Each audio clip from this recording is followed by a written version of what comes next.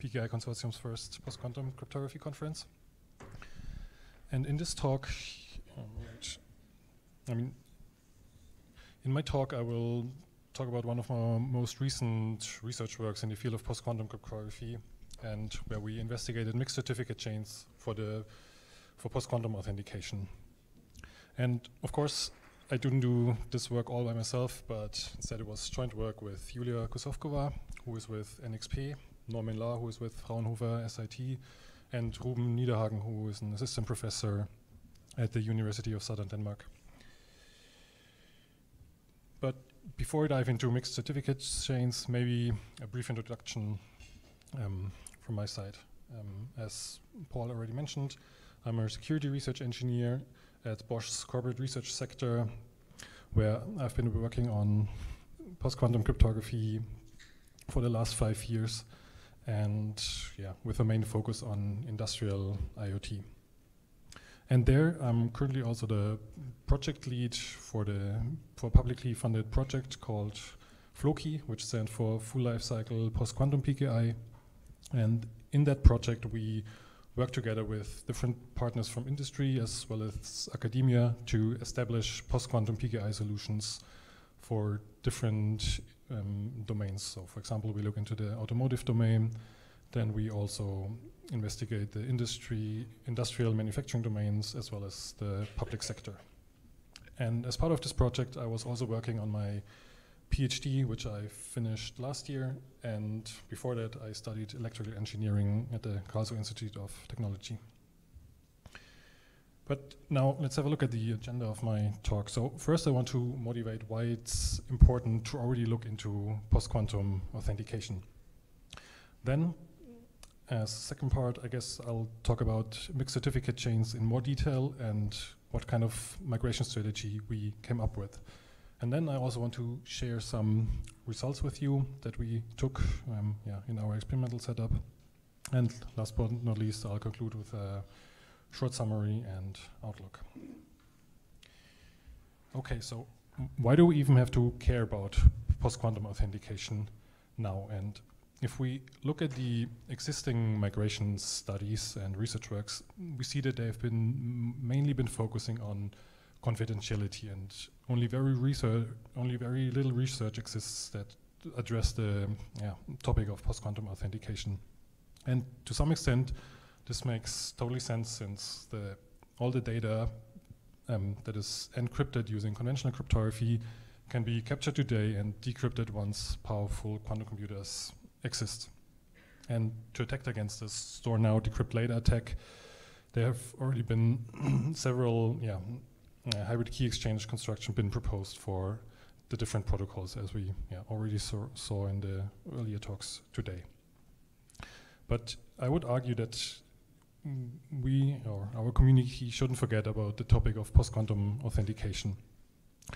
And here I think that the migration to post-quantum authentication still needs to be completed before large-scale quantum computers exist. And yes, I mean, authentication cannot be broken retroactively, but nevertheless, we need post-quantum authentication to be secure at some point in time. And that's because the authentication is typically based on long-term public keys in form of certificates. And we also have the trusted third parties in form of certificate authorities in public key infrastructures. And therefore, we think this process, the migration to post-quantum authentication, will be a very complex and also very time-consuming migration process. Just think how complex the web PKI ecosystem has become, or also how difficult it can be to replace root certificates on embedded IoT devices. So this challenge then motivated this work, where we wanted to propose and investigate a migration strategy towards post-quantum authentication, and then we also wanted to test this within the TLS 1.3 protocol. Okay, so let's have a look at the migration strategy. And at the center of the strategy are what we call mixed certificate chains. And what that means is that we combine different signature algorithms within a single certificate chain. And here we can, in this figure, you can already see how this would look like in the conventional cryptography case. So you can have a root certificate that uses RSA as the signature scheme, and then the other levels of the chain would then use, for example, ECDSA. And in public key infrastructures, in general, the root certificates have a long validity period, and maybe apart from desktop environments, they can be quite difficult to replace. So therefore, we need algorithms that are already mature enough for real-world deployment at the root certificate level. And in our paper, we argue that hash-based signature schemes like Sphinx Plus or XMSS already fulfill this requirement. And and that's because their construction is only based on hash functions, as we already heard today from René, and also their security arguments only requires minimal assumptions. But then due to their large signature sizes and also slow signing times, it would be too difficult to only use hash-based signature schemes throughout the entire certificate chain. I will also show you that later on, why that's the case. So therefore, we need faster and more balanced signature scheme at the ICA and also end entity level. And for this, we see the lattice-based schemes as very promising candidates. And we will also work with Dilithium and Falcon in this setup, since they also have been selected as the PQC standards. So then, in the first step of our migration strategy, we would therefore then combine the well-trusted and also studied hash-based signature schemes at the root certificate level with with conventional elliptic curve cryptography, which we then consider as an only intermediate migration step. So the root certificate would then already offer protection against quantum adversaries, and at the other layers you still rely on the conventional cryptography. And for this to then to roll out, you would basically have to also need to be able to verify the hash-based signature scheme at the ICA and entity level. And then, as part of the final migration step, we replace the elliptic curve cryptography with a lattice-based scheme, so either Dilithium or Falcon, to then have a certificate chain that offers a full post-quantum authentication or full protection against quantum attacks. And what do we hope to achieve with this kind of strategy? So first, it should give us a seamless way to move towards post-quantum authentication. Then we also have the advantage that the end entity certificates will be fairly small due to the lattice-based schemes. And with that, we then can get a feasible connection establishment time in protocols like TLS with only little overhead of the additional signature schemes that are also in there.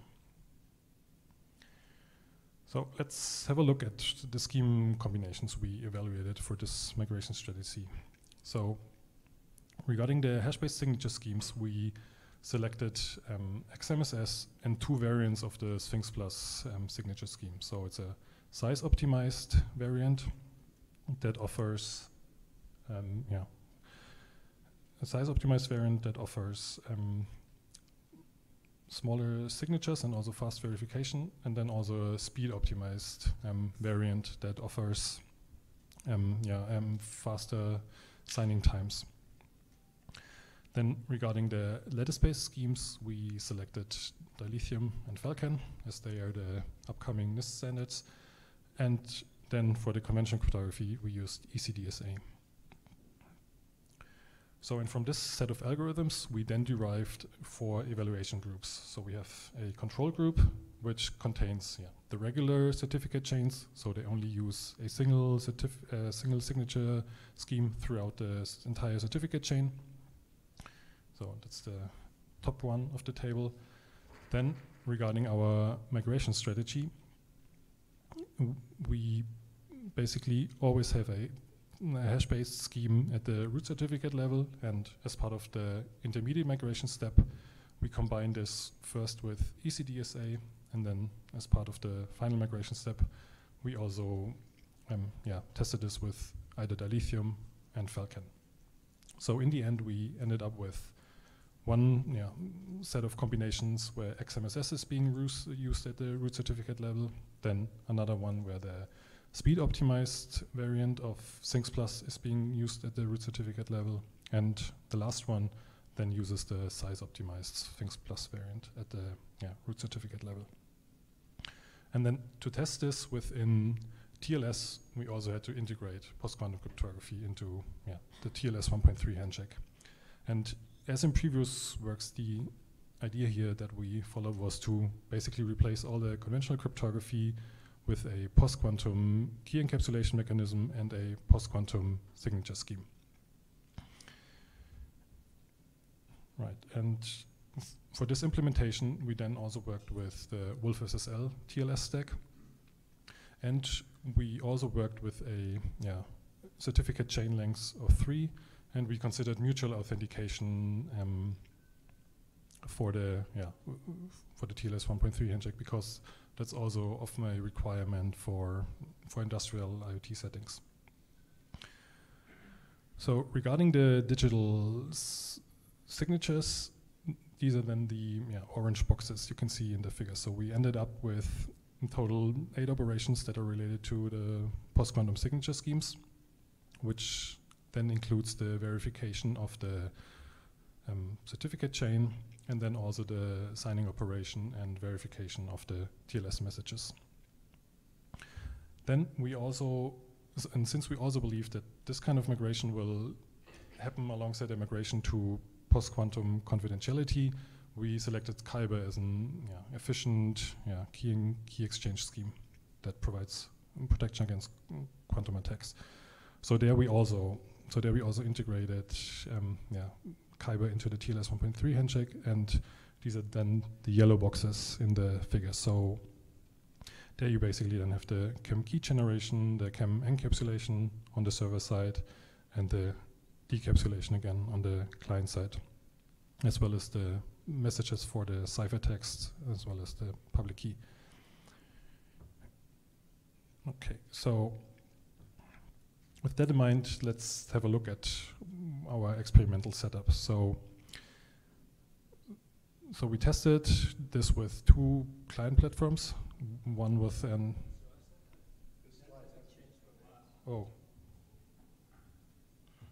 changed here. It's interesting. So somehow it's stuck, I guess.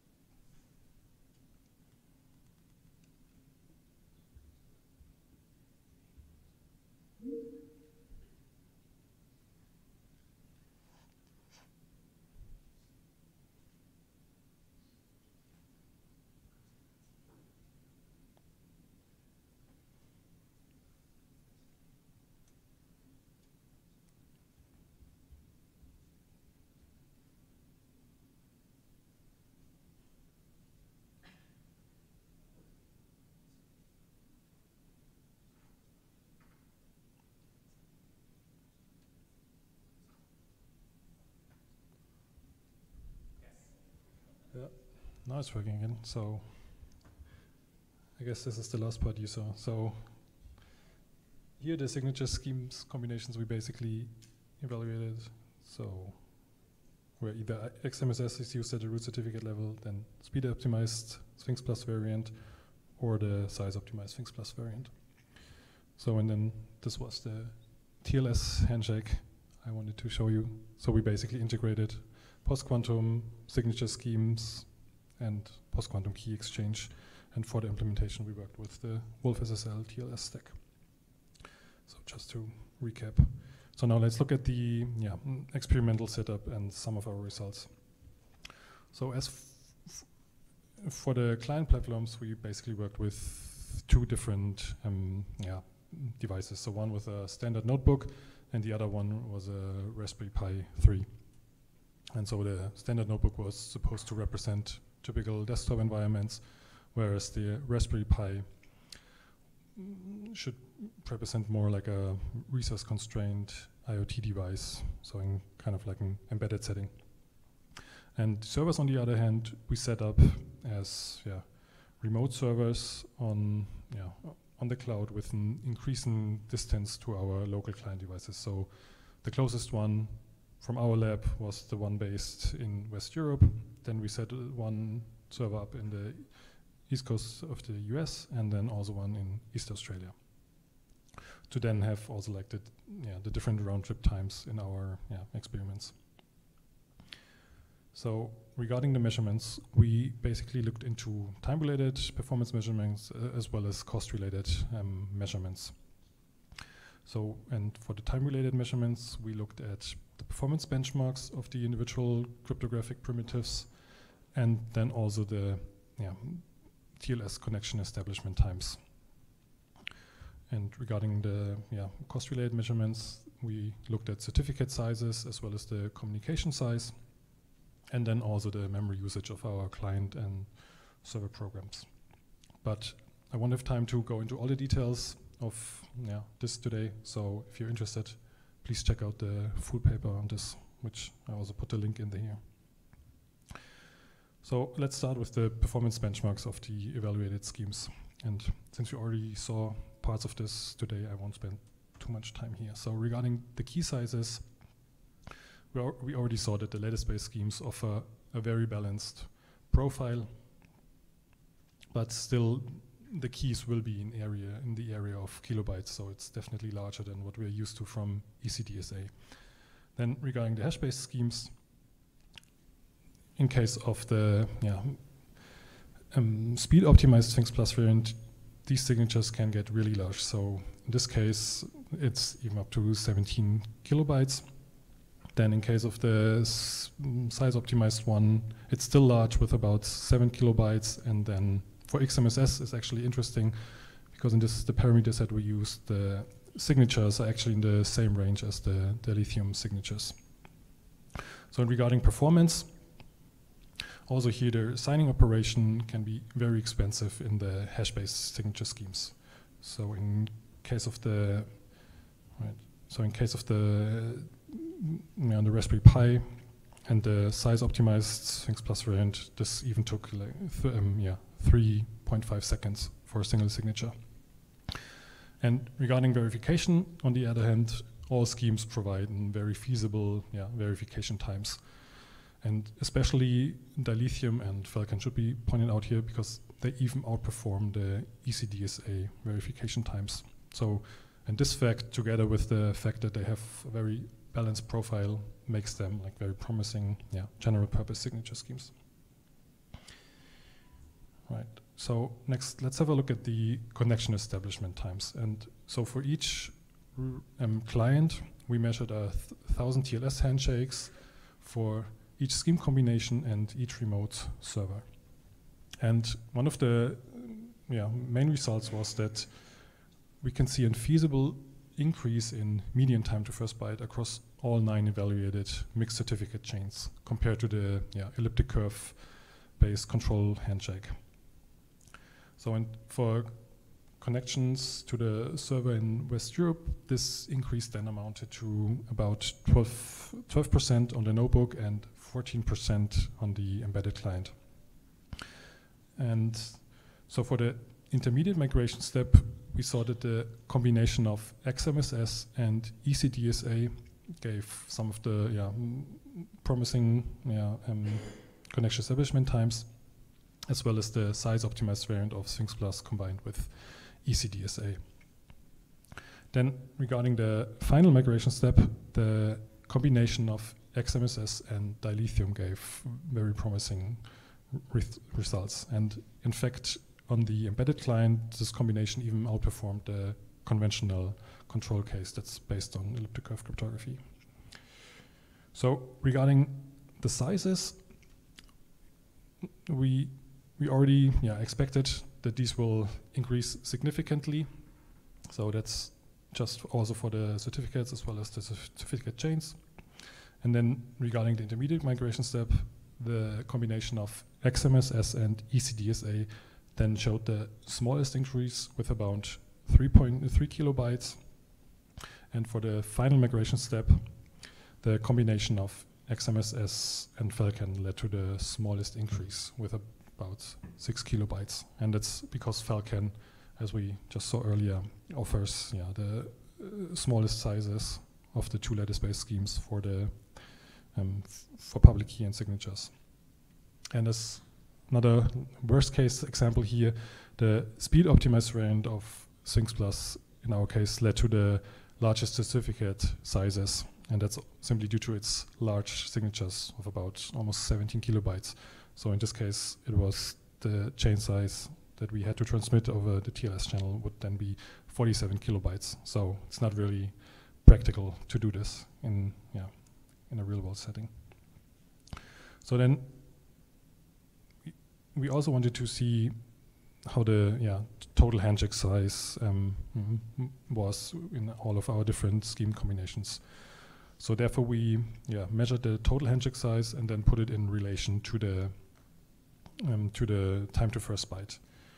So these are also like similar results. So for the intermediate migration step, the combination of XMSS and ECDSA led to the total handshake size.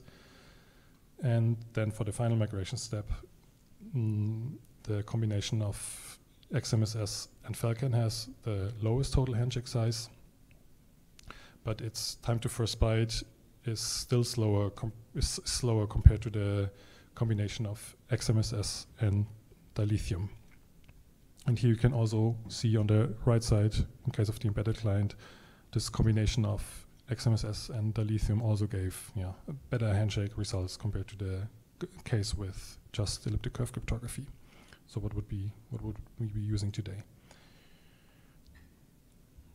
Right. So another interesting point we wanted to investigate was the peak memory usage of our client and server programs.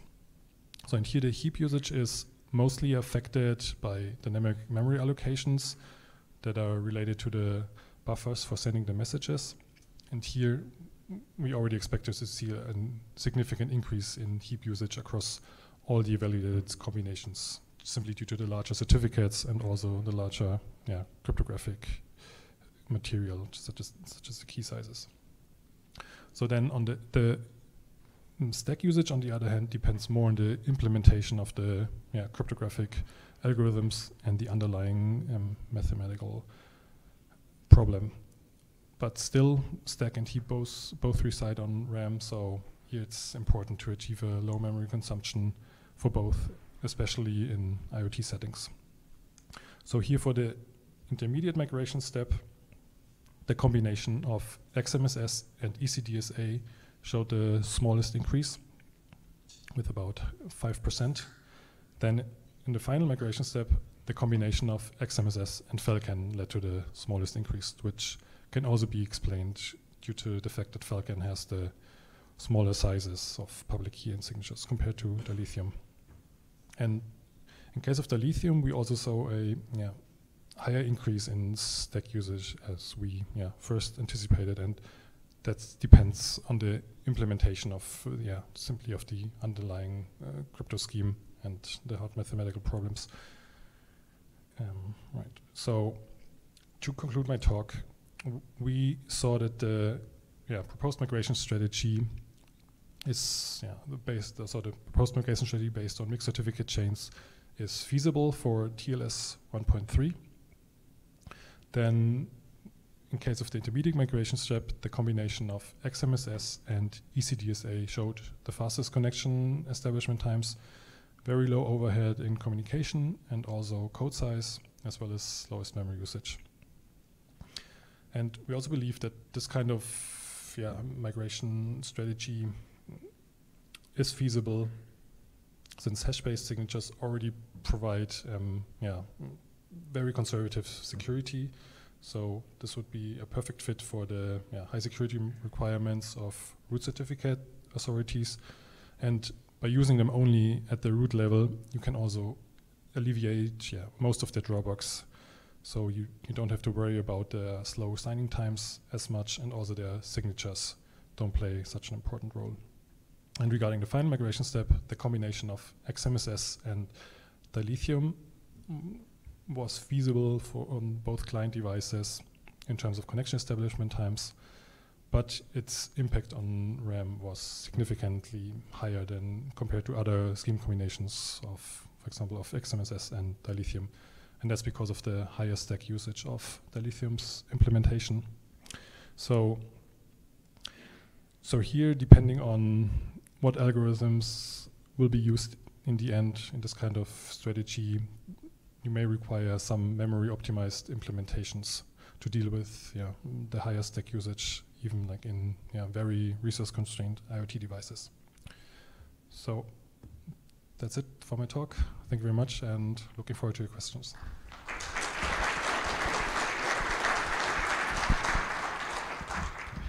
Thank you, Sebastian. That was again another really interesting talk. Do we have any questions from the room or from the chat? No. Okay, so that keeps us on time. Please come back for the panel later on, and maybe people will have some interesting questions for you then.